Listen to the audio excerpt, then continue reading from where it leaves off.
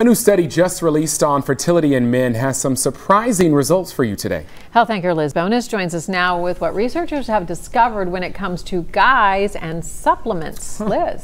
Hey guys, good afternoon to you and to you. This is really interesting. A new study found many of the supplements often recommended to help women with fertility and a healthy pregnancy do not help guys with fertility.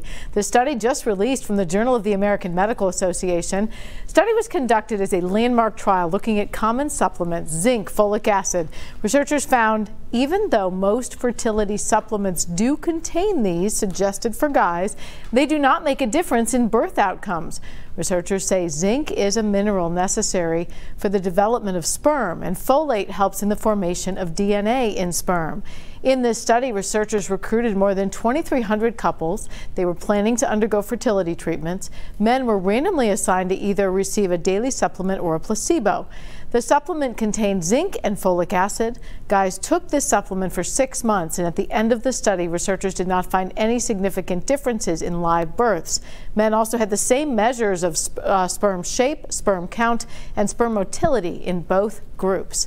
Now, this does mean or does not mean that the same is true for women. If you're trying to have a baby, folic acid and other supplements, as well as balancing your hormones, may be critical for mom and baby. This according to the team at Dr. Amy Brenner and Associates in Mason. We like to address everything when you come in for hormones. So we do a hormone visit, and we kind of break down each part, each problem that you're having, and address it as a whole person.